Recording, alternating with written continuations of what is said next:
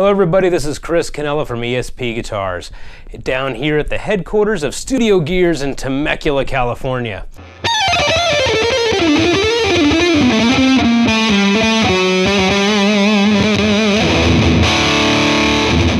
Now, as most people know, this year, 2015, is the 40th anniversary of ESP Guitars. And what a better way to celebrate it than a whole bunch of one-of-a-kind, custom shop masterpieces. Right now I'm holding one of them, one of the 40th anniversary models. This is a one-off, the only one made. This is a custom shop Arrow from the custom shop in Tokyo, Japan. And as you can see from the aesthetics, it has this look of almost like a decomposed chunk of iron.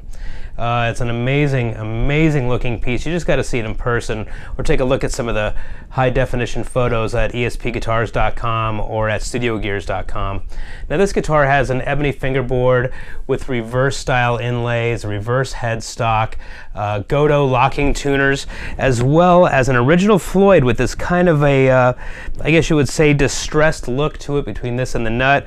It also has two Seymour Duncans with an active boost circuit in it, so it's like just absolutely tearing your face off when you start playing it.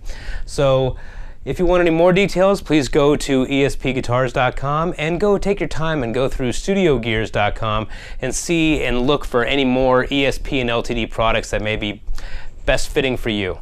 So I'm going to get back to playing this because chances like this only come once in a lifetime.